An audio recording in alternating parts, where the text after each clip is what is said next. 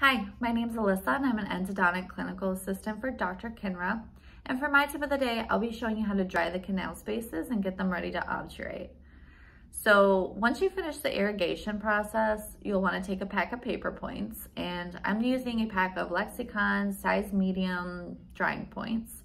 And you'll want to drop them down each canal space, and sometimes you'll want to cut these back or adjust them depending on the working length, which isn't necessary in this example, so we won't be doing that.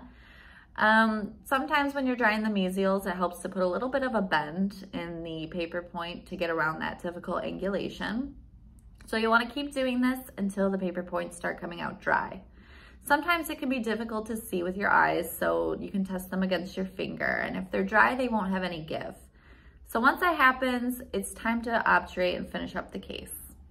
Thank you for watching, and you can find more tips like this by visiting Dr. Kinra's workshop. Thank you.